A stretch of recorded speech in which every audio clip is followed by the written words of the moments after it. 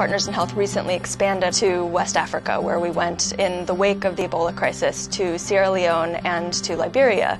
And in the process of expanding so quickly, it was really important for us to be staying on top of all the new members of our team who were coming on to help us with the crisis. And because we had one united system with Office 365, I was able to much more easily type in the name of someone and immediately have their email address pop up.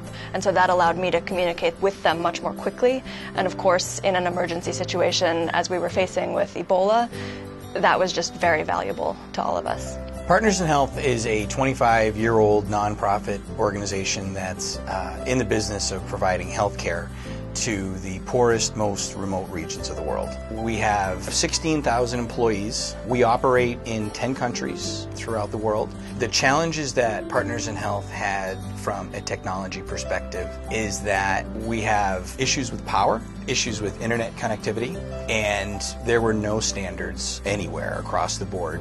No backups, no common email system. So there was no way to communicate to every person across the world. Before Office 365, we had a lot of different systems that we were using for information, including the older version of Outlook, including Gmail, Yahoo, AOL, any possible email platform that you can imagine. Having so many different systems was really challenging for us because it's really important to ensure that we have good version control, ensure that we are getting the right number to the right person at the right time.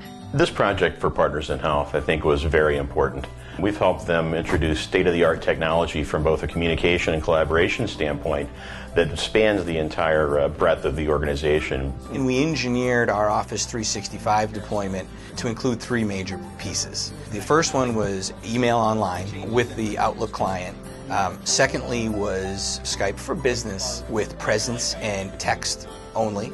And then lastly was OneDrive for Business. Microsoft Azure allows us to have one central repository that manages all permissions. So for the first time ever, we were able to implement Active Directory in the cloud. So SharePoint Online, it's going to give Partners in Health a central repository where everyone in the organization can get to content. You know, greatest accomplishment for Partners in Health is to be able to act as one organization, to really be able to disseminate information globally and immediately. And being in the cloud is having an infrastructure that is global without having an infrastructure that they have to maintain globally.